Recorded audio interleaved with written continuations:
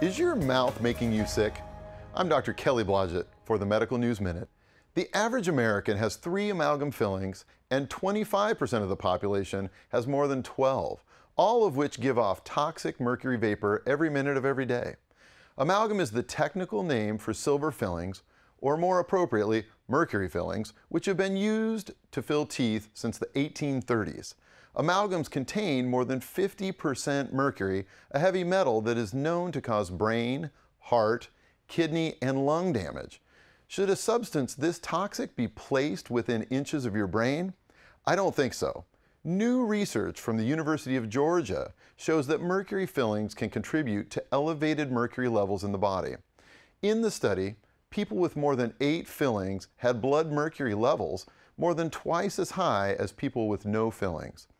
Thankfully, with today's modern bondable tooth-colored fillings, you don't have to settle for an antiquated, toxic filling material. Be your own health advocate and know that you have a choice about what fillings go in your teeth. I'm Dr. Kelly Blodgett for Medical News Minute.